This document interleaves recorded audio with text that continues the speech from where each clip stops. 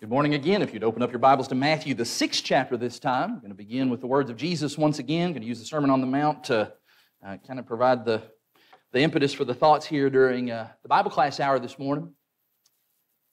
Great once again to be with you all. I'd like to say a lot of thank yous and howdy doodies and introductory sort of stuff, but once again, I'm up against the clock, and I'm just not always great with that, so I'll have to save some of that for later. We are talking this week, though, for those maybe who are joining us for the first time right now, we are talking this week about what it means to be the people of God. As Peter would write to some Christians who were kind of scattered across the Roman Empire, who were having some difficulty, experiencing maybe a little bit of alienation in their culture, he said to them in 1 Peter 2, verses 9 and 10, that you are, I want to remind you that you are a chosen race, you're a royal priesthood. Let's talk about that during the first session.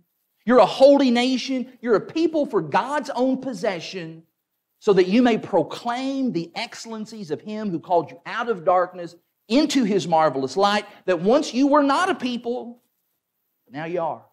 You have a special designation. You are the people of God. What a remarkable description of what it means to be a Christian. And in fact, even as you look at some of those descriptions there, I hope what really weighs on you is the fact that there's a lot of responsibility that comes along with that. We think and focus on all the blessings of being a Christian, but man, Peter wants to point out there is a heavy mantle of responsibility that we carry, that we must live out our lives in a certain kind of way. And that began during the first session talking about that we're going to be people who use our influence for good. And this morning I want to talk about an aspect that I think really sets us apart from the world. We need to talk about something that makes us very unique. Let's begin that in Matthew chapter 6 with what Jesus says here. We refer to this oftentimes as the model prayer. I just want to notice the introduction of that prayer. In Matthew 6, verse 9, pray then like this, Our Father who art in heaven, hallowed be thy name. Names matter, don't they? Names are important. When you were born, the very first gift that you were given by your mother and your father was your name. And if your parents were at all like Tiffany and I when it came to the selection of names for our two girls, then there's a pretty good chance that there was a lot of forethought put into that, a lot of time, a lot of effort that went into making that important decision. Maybe your parents went out and bought a book of baby names. Maybe they asked around, hey, what was Grandma's middle name? How exactly did she spell that?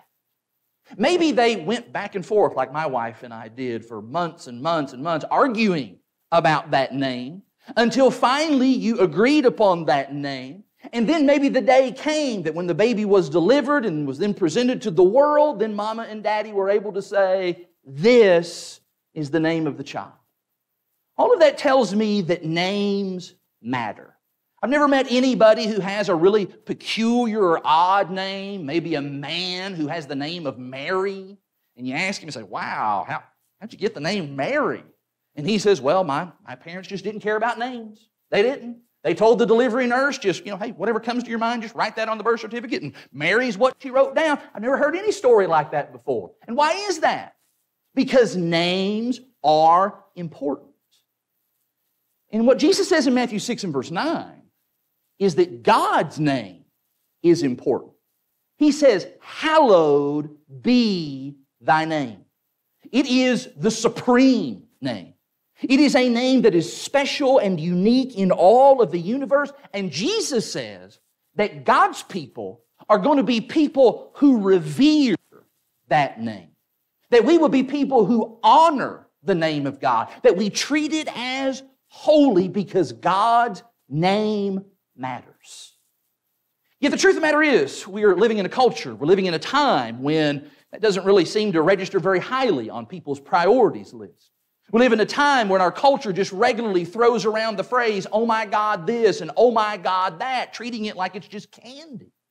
And so maybe right now, here in the midst of the OMG culture, that maybe we are actually well past the time when we need to talk a little bit about the proper usage of God's name and what all is carried along with that. Why exactly should God's name be hallowed? What exactly does it mean to misuse God's name? What might be the consequences of irreverently using or disrespecting the name of God? Those are the kinds of questions I'd like for us to answer over the course of these next few minutes. And then I want to try to pack all that together at the end to make some very focused and direct application for you and I sitting in this room. I want all of us to be able to leave here today and to truly say with integrity in our hearts, Our Father who art in heaven, hallowed be thy name, and that our words and our lives would match up to what it is that we say. And the place that I want to work on that from is not here in Matthew 6. It's actually in your Old Testament. Would you find Exodus chapter 20, please?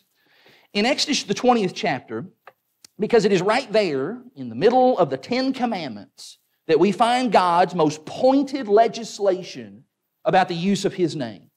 What exactly did God say to Israel, those first covenant people? What did God say to them at Mount Sinai that we, God's covenant people today, what is it that we can still learn from today? I understand very clearly we're not bound by the Ten Commandments, but I also understand that Jesus incorporated 9 of those 10 into His covenant. And so what is it that we can learn from then that would be applicable for us today? Well, let's just read the commandment. In Exodus chapter 20, I'm reading in verse 7. There the Lord says, "You shall not take the name of the Lord your God in vain. For the Lord will not hold him guiltless who takes His name in vain." There are 3 components to this command, and all of that just needs to begin with a little bit of understanding about the name of God. What exactly is the name of God? Somebody would say, well, duh, it's God. Okay, I understand that's the name that we probably most commonly use, but you also understand that that word God is actually kind of a generic word. It can be ascribed to all kinds of things, and in fact, you'll see usages in the Bible where it talks about things that are called gods or are given that name God, and they're not actually this God. If you'll hold your place here in Exodus 20, I can actually show you the proper name of God, if you will. Look at Exodus chapter 3. In Exodus chapter 3, you'll see the name of God as it was first revealed to Moses at the burning bush. In Exodus chapter 3, you remember that Moses is very concerned about the idea of going to see Pharaoh and having to represent the children of Israel. And Moses says, I'm not really sure about all this. Exodus chapter 3, look in verse 13. Then Moses said to God, "If I come to the people of Israel and I say to them that the God of your fathers has sent me to you, and they ask me, what's His name? Well, what shall I say to them?" Verse 14, God said to Moses, "I am who I am." And He said, "You say this to the people of Israel, I am has sent me to you." Now that's a profound name, isn't it? That is an incredible name. In some ways, it's a little bit awkward for us because that's not the kind of name that we're used to, the I am. And yet for Israel, that was a name that was full and rich with meaning. It meant, I am the one who has always been and who always will be. And that name, the I am, it was written in 4 Hebrew characters that correspond to our English letters, and that's from right to left, the YHWH. And it is from that where we get the name of God, at least the best way that we know to pronounce that, Yahweh. Or maybe you might be familiar with kind of the anglicized version of that name. We see it a lot in many of our hymns, Jehovah. And that is a name that speaks of God's self-existence, His self-sufficiency, His supreme sovereignty and control over everything. The Israelites learned that name of God, and it meant that the sovereign ruler and creator of all, the always one, was with them, and that He was their God. What we need to see from that then is that God's name is actually synonymous with Him. It is synonymous with His identity, with His character, and with His nature. That's really what we're talking about when we talk about the name of God. A lot of times people get really persnickety about the letters and the characters and the arrangement of those letters. It's not really about the letters themselves. It's about what those letters represent. You know, when we say about somebody, hey, he's got a bad name around town. Well, what do we mean by that? He's got a bad name around town. Do we mean, that guy, his name, the way you pronounce his name, Heath Rogers. The arrangement of the letters in that name. Oh man, that is a bad name. Is that what we mean by that? No, what we mean by that is he's a bad person. He does bad things. That's what's meant by that expression. And we understand that the name represents the person. And that's exactly what's going on when we talk about the name of God. The name stands for who He is. In fact, look with me in Exodus 34, because quite regularly in Scripture, God associates His name with who He is and what He stands for and what He's all about. In Exodus chapter 34, this is, to me, one of the most just significant disclosures of God in all of Scripture. I would give top dollar to have been Moses here. In Exodus chapter 34, look at what's said in verse 5, Exodus 34, verse 5. The Lord descended in the cloud and stood with him there. And He proclaimed the name of the Lord. God is proclaiming His name. Well, what does that sound like? Verse 6. The Lord passed before him and proclaimed, the Lord, a God merciful and gracious, slow to anger and abounding in steadfast love and faithfulness, keeping steadfast love for thousands and forgiving iniquity and transgression and sin, but who will by no means clear the guilty, visiting the iniquity of the fathers on the children and the children's children to the third and to the fourth generation. Do you see verse 5, how proclaiming the name of God meant verses 6 and 7 proclaiming the character of God, the nature of God, the very person and essence of who God is. The name stands for the person. I'll say once again, it's not about how we arrange those letters and oh man, if we don't get that right, then somehow we're messing it up. No, it's about what it represents. And I need us to think about just how significant that is. First and foremost, you realize that God, by giving His name, He takes a risk, doesn't He? God takes a huge risk by disclosing His name to human beings.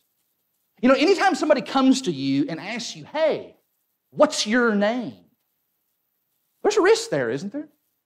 Ladies, if some strange man comes up to you in the shopping mall and says, hey, what's your name? Ladies, how quick are you going to be to just volunteer that information to that guy? Probably thinking, whoa, get away from me. I don't know who you are. I don't know what you want. If you get a call on your cell phone and the caller ID doesn't actually show up a name or a number and it looks kind of odd and the voice on the other end says, hey, who am I speaking with?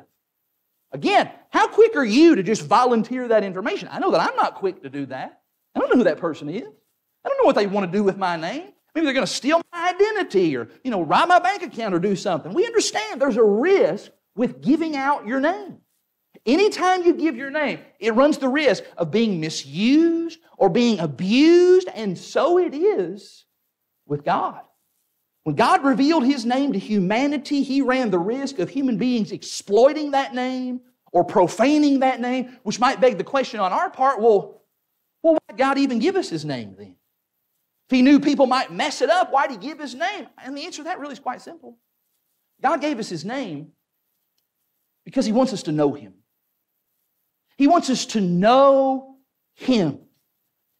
Have you ever thought about how different our relationship with the Lord would be if He didn't tell us who He is?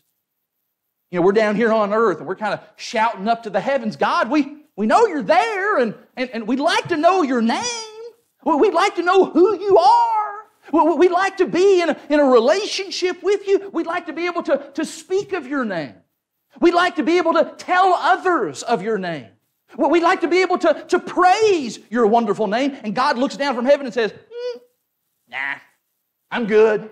Not going to give you that information. Our relationship with God would be vastly different, wouldn't it? Many of you already know this, but I always found it ironic that in Bible times, very discerning Jews, they would not even write the name of God.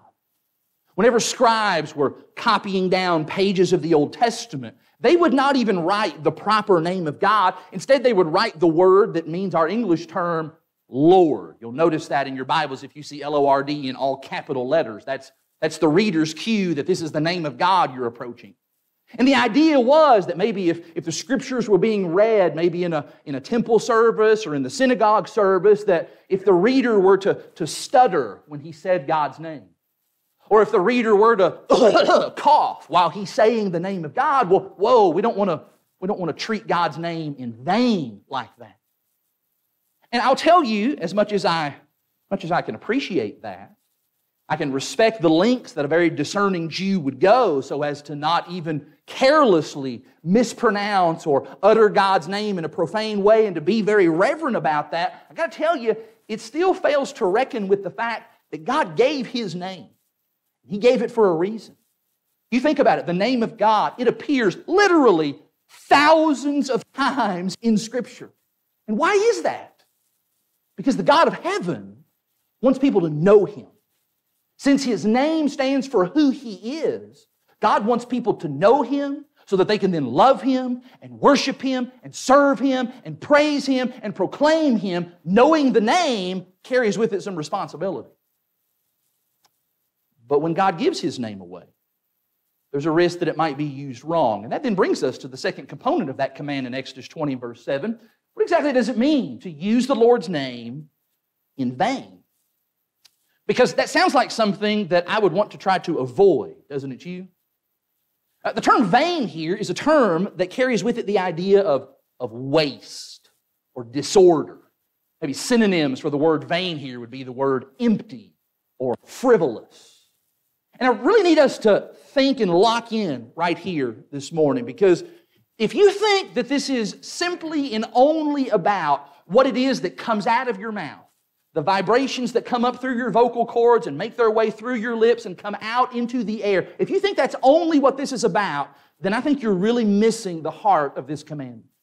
Because this command is talking about more than just how we utter the divine name with our voices. It's talking about the attitude and the heart that is behind the voice that says those things. Exodus 20, verse 7 is warning about an attitude of disrespect for God that oftentimes demonstrates itself through the thoughtless or pointless or misleading or false use of God's name. I'll say that again for emphasis.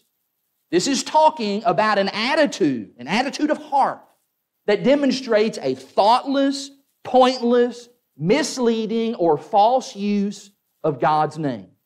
As a sign of respect and reverence for God, God's people were to exercise great caution and great care in how they spoke of God and how they invoked His name on a regular basis. They were to do nothing that would be thoughtless, pointless, misleading, or falsely using His name, which would end up detracting and taking away from God's gloriousness and greatness and His character and all that He is.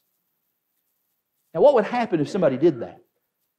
Well, what would happen if you disobeyed this and you did take God's name in vain? Well, what the Lord says finally in that command is He says, I'm not going to hold you guiltless about that. In other words, this is not an idle threat. Did you ever have the experience when you were younger, or glad we've got the high schoolers and teenagers out here today, young people, have you ever had to experience this from your parents? Where your parents, maybe one of them comes to you, you're in the middle of doing something that you know you shouldn't be doing, and your parents get that really strong, stern look on their face. Their eyes swell up to about the size of $50, and they say, I wouldn't do that if I were you. And I mean, they're not even blinking. I wouldn't do that if I were you. Those words mean something, don't they? And we take those words seriously. And that's what God's going for here. God's saying, you better take me seriously. Now, the punishment is actually not described here in Exodus 20 and in verse 7. But it's clear that God takes offense to anyone who would be involved in some kind of thoughtless, pointless, misleading, or false usage of His name. God sees that as a direct attack on Him. God takes that personally. And why? Because the name represents Him. It represents who He is. God says if you do that, then there's going to be problems between me and you. In fact, we actually have a record of that occurring. Did you know that? Look at Leviticus 24. Step out for just a second. In Leviticus 24, we have an example of what it seems like somebody using God's name in vain. And what exactly happened on that occasion in Leviticus chapter 24, I'm reading in verse 10. In Leviticus 24 and in verse 10, we're told that an Israelite woman's son, whose father was an Egyptian, he went out among the people of Israel. And the Israelite woman's son and a man of Israel, they fought in the camp. And the Israelite woman's son blasphemed the name and cursed. Then they brought him to Moses. Drop down to verse 13. Then the Lord spoke to Moses, saying, you bring out of the camp that one who cursed, and let all who heard him lay their hands on his head, and let all the congregation stone him. And you then speak to the people of Israel, saying, whoever curses his God shall bear his sin, and whoever blasphemes the name of the Lord shall surely be put to death. All the congregation shall stone him, the sojourner as well as the native. When he blasphemes the name, he shall be put to death. Now again, I don't know all the specifics of what happened there on that day, but that guy obviously misused God's name. He used it in some kind of either pointless or thoughtless or misleading or false way, and he ended up paying for that with his life. He died. And I'm not saying that that's what's going to happen to people today. Like right on the spot, you're just going to get struck with lightning. But what I am saying is that God's not kidding around here. What Leviticus 24 is saying, what Exodus chapter 20 is saying, is that God expects to be taken seriously. And that should have been clear to Israel long ago. And that ought to be clear to us today. Just when you look at Exodus chapter 20 and you look at the placement of the commandment itself, did you notice there in Exodus chapter 20? Did you notice that this is not law number 457, buried way down deep somewhere in the Mosaic covenant between a couple of other laws about how to deal with your neighbor's oxen or something? Where is it? It's number 3 on God's top 10 list. And that says to me that God wants to be taken seriously. And I wonder if maybe the reason that this does appear as such a high priority of God's list of things that He wants His people to think about, I wonder if that's because God knows just how prone we oftentimes are to the false, misleading, pointless, and thoughtless use of His name. To use His name in a way that takes away from His character and His goodness. It's almost as if, I think God expects that people out in the world are going to treat His name frivolously. Sometimes God's people are guilty of that as well. How might that manifest itself? Let's put some teeth on this as we close this morning. What about that most common misuse of God's name? And that is that whenever God's name is used as a declaration of surprise, or maybe almost even as a declaration of disgust. You know, no discussion about the vain usage of God's name would be complete without including this one here on the list. But I actually intend to be brief, because I hope that you've already seen this morning that this is not the sum total of the command that was given. But there is an application here, isn't there? If Exodus 20 and verse 7 is condemning the thoughtless and frivolous and careless use of God's name, then this business of just kind of randomly going around at any point in life and just shouting out, oh my God this and oh my God that, or Jesus Christ this and Jesus Christ that, that absolutely fits this bill, doesn't it? Young people, I'll say this to you. You've gotten very keen in how you're able to communicate in these days and times. And sometimes we've developed little acronyms for different things that spells things out. Maybe it's almost kind of code language to keep mom and dad kind of oblivious to stuff. Those letters OMG in a text message or on a social media post, those things absolutely fit this bill as well. I wonder, what does it say about people today?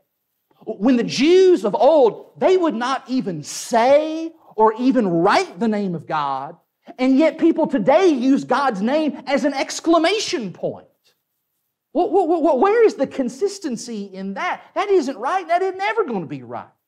And do I even need to say anything right here about attaching God's name or the name of Jesus to cursing and to profanity? That happens all the time. People are just going to kind of add God's name on top of other profane language so as to kind of strengthen their cursing. Kind of gives it some extra oomph in the things that they say. I'd even add to that, I don't have it on the screen here, but sometimes even the jokes that we tell. And I'm not even talking about like crude or, immoral jokes. I'm just talking about the kind of jokes that we would almost kind of consider clean humor. But God is kind of the punchline, or God is maybe the subject in those jokes. I think we need to tread very, very carefully there. God's name must not be used in those ways. And if you find either of the usage of God's name in your mouth or in your heart, more importantly, then what's the answer to that? You need to repent of that. You need to stop doing that today. That's not taking the Lord seriously, and in the words of Jesus, that doesn't hallow His name. But I do hope you realize that's not the only way that we can fail to reverence God and His name. What about this? What about using God's name to do evil? That would also be a false or misleading use of God's name when we attach it to evil deeds. For example, there are some here in our country who are very zealous and are very concerned about the scourge of abortion that has existed in the country for the last 50 years or so. And I'll just say, that is a legitimate concern. It is bothersome where we have come as a nation of people, where we can just take innocent lives in that way. But there are some who even profess to be Christians. And so in the name of God, in order to stop that abominable practice, they will go and murder abortion doctors. Or they will set up bombs and blow up abortion clinics in the name of God. No! No, no, no. 1,000 times no. We cannot attach God's name to evil doing. Shall we do evil that good may come? Absolutely not. There's examples of that all around us. I think there's that, they're very famous, the Westboro Baptist Church out in Kansas. You've maybe seen them before. These are the folks who show up at like the funerals of soldiers, and they show up with their big signs, and they're picketing, and they're causing a scene and a commotion, and almost kind of gleeful that this person has died, and their family is weeping, and they're saying all these just really blasphemous things about God, as if somehow God is on their side as they do all of this, and that too is a false usage of God's name. You just watch throughout Scripture. God is very concerned about His reputation. That's probably one of those common themes all throughout the Bible, from the Old to the New Testament. God is very protective of the kind of things that His name gets connected to. And God does not want His name dragged through the mud by connecting Him in any way to the very evil that He hates and He loathes. God forbid that the name of Jehovah would ever be associated with anything like that. God's name must not be used as a license for evil. Fourthly, would you find Jeremiah 14? In Jeremiah the 14th chapter, the prophet here speaks about a use of God's name that is wrong, and that is whenever God's name is associated with things that God has not said. In Jeremiah the 14th chapter, I'm reading here in verse 13. You remember that Jeremiah spent nearly 40 years preaching pretty much the same message every single day to the Israelites. Repent. Repent, repent, repent, or judgment is coming. And so we're told in Jeremiah 14 and in verse 13, Jeremiah then speaks and he says, O Lord God, behold, the prophets are saying to the people, you shall not see the sword, nor shall you have famine, but I will give you assured peace in this place. Jeremiah says, Lord, I'm out here preaching that message of repentance that you told me to preach, and I'm trying to warn people of the judgment that's going to befall them. And there are other prophets, false prophets, who are saying things that, that's not going to happen. There's not going to be any sword, no famine, no pain and hardship. Hey, it's just going to be peace. It's going to be wonderful and it's going to be amazing. What's God's response to that? Verse 14. The Lord said to me, those prophets, they are prophesying lies in my name. They're prophesying lies in my name. I did not send them, nor did I command them or speak to them. They are prophesying to you a lying vision, a worthless divination, and the deceit of their own minds. That is a false use of God's name. Because really, it just totally misrepresents the Lord and what the Lord is all about. Here's somebody who maybe has developed some idea of, all right, here's some message that I want to convey to the world. Here's something that I want to convince people of. Here's something that I want people to buy into and to be all about. And so what I'm going to do is I'm going to present that message, and I'm going to hang a thus saith the Lord on it, and well, that'll really get people's attention. That'll really cause folks to think and buy into what I'm selling. By the way, does that not precisely fit so many of the things that people say today, like the Lord just laid this on my heart? And sometimes that's just code language for, I've got a friend who says this from time to time. God spoke to me. God just told me something. I was in my room the other night and I was praying, and God just audibly spoke to me and said these things. There's lots of those television preachers who do that very thing.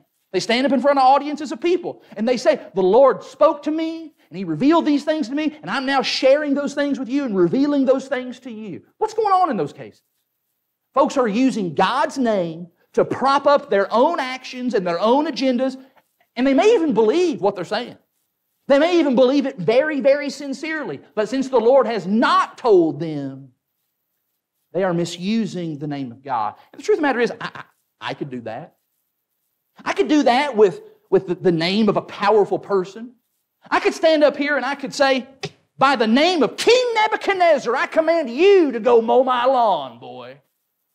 I hate mowing the lawn. I'm always eager to pass that off to somebody else. In the name of King Nebuchadnezzar, you get to doing that. I could do that. You know why I could do that? Because Nebuchadnezzar's not here. I don't have to take him serious. I could bark and shout orders. Hey, you in the back, in the name of King Nebuchadnezzar, go back there and get me a cup of water right now. I could do that. I don't have to take Nebuchadnezzar seriously. But God, that's a whole different ballgame, isn't it? God is present. And God is real. And I do have to take Him seriously. And whenever I use His name to prop up things that He's not said, I have used His name in vain. Now, I would expect that whenever we cranked open Exodus 20, verse 7 a few moments ago, that nobody was surprised when I then put these various applications on the screen. In fact, I would hope that in a good audience like this on a Sunday morning, that most of us are kind of going down that list and thinking, okay, good there, I'm good there, I'm good there, I'm good with that. Hey, Josh, thanks for that info, I'm good to go. But I still got 5 minutes. And I still got space right here. And I'm one of those people that I'm really all about. I need to have symmetry with my PowerPoints, and so I want to make sure I maximize the space. Let me give you one more. This is the one that's going to punch you in the gut and stomp on your toes and slap you in the face. Isn't it true that if that third commandment is about the pointless, misleading, thoughtless, and false use of God's name that detracts from His character and who He is, then what happens whenever we offer our worship unto God and we even invoke God's name multiple times in our worship, and our heart is not in that?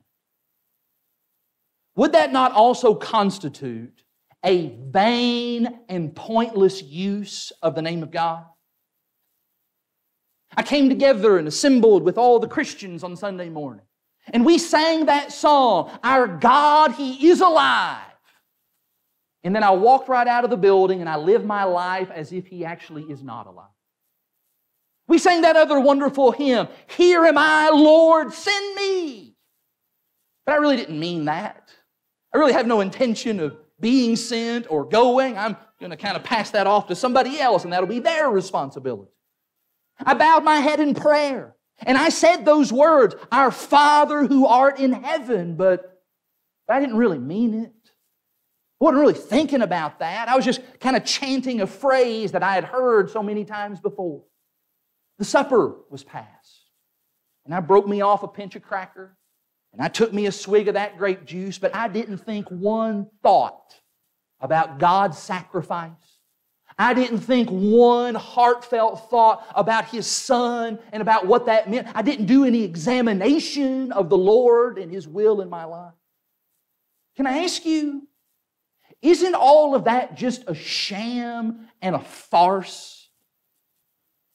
I wonder sometimes if we're just so practiced, we're just so rehearsed at going through the motions. We know when to stand up and when we sit down and when we bow our heads and okay, we do this and then that. We're just so used to all of that somehow we've kind of in our minds thought that well, nobody else can tell what's really going on inside.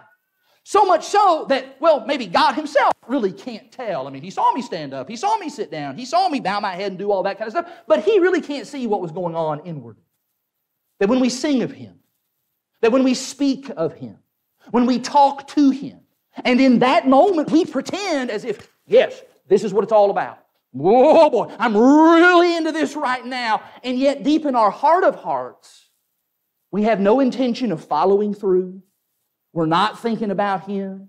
We're not praising Him from the depths of our spirit. Do we imagine in some way that that does not constitute a vain use of God's name? Let me just ask you right now, how different is it for someone to just thoughtlessly say, oh my God, but for you or I to come into this assembly and to thoughtlessly sing the song, Jesus, name above all names? Is it really any different? I would submit to you this morning that it is not. This command means that when we speak of God, when we use His name, when we fill our mouths with words about Him and about His things, brothers and sisters, we better mean that. Because vain talk and empty chatter with God's name woven and stitched all through it, that's wrong. That is wrong anywhere. That's wrong in the workplace on Monday morning. That's wrong in the church building on Sunday morning. We must take God seriously because His name matters. Now, I would hope that we are all challenged a little bit better by Exodus 20 and in verse 7. And by all of the various applications that flow from it. Names have always mattered, haven't they? You chose your children's name very carefully. Your name, I believe, was probably chosen very carefully. And we expect that name to be handled very, very correctly. If somebody mispronounces our name, what are we usually quick to do? We say, hey, no, hold on, no. It's pronounced McKibben. Not McKibben, not McGavin, McKibben. Enunciate a little bit. We're pretty quick to do that with those names. If somebody were to take our name and decide that they're going to kind of attach that to something that's not so great, somebody maybe is out hammering on their shed and they happen to miss and the hammer hits their thumb. And they decide in that moment, they shout out, oh, Randy Reader. Randy, you good with that? You good with your name kind of almost being used as a curse word? We'd straighten that out in a hurry, wouldn't we? Exodus 20 verse 7 tells us where we got that concern for our name. We learned it from our Father. Because God takes His name seriously. He expects His people, of all people, He expects His people to speak of Him in a way that shows careful thought, deep focus, and an intention to honor Him in everything that we do, and yes, in everything that we say. God's name matters. Let's be people who are determined to hallow that name in every way and in all ways. Can we close in a word of prayer? I didn't close the first session in prayer, but I'd like to close this one with a brief prayer. Let's pray together, please.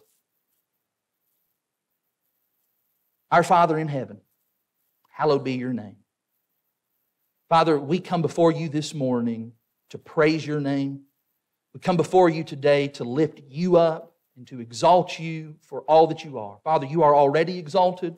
We pray that today, through our actions, through our words, and through these activities of worship that we involve ourselves in, that you will be magnified and glorified in all things. Father, we come confessing that far too many times we treat your name in a frivolous manner. More importantly, Father, that reflects something that is amiss in our hearts. Father, we're begging for your forgiveness. Father, there's no excuse for it. We know exactly how you have felt about the use of your name and how people talk of you and speak of you all throughout generations. We pray, Father, that we would be people who would have reverence, and that would be manifested in how we live. We pray, Father, you would help us to be reverent, not just here when we're together, and maybe that's a little bit easier to do, but help us, Father, to be a reverent people when we leave one another's company, and we're out in the midst of a world that doesn't care for you. Help us, Father, to be the ones who would be light. We would show them the way and show you how glorious and wonderful you really are. We thank you most of all for the gift of your Son, Jesus, and all that was expressed through Him, the significance of your giving of Him to us. We pray that you'll be with us throughout this day and that you'll forgive us of where we fall short. It is in the name of our King Jesus that we pray.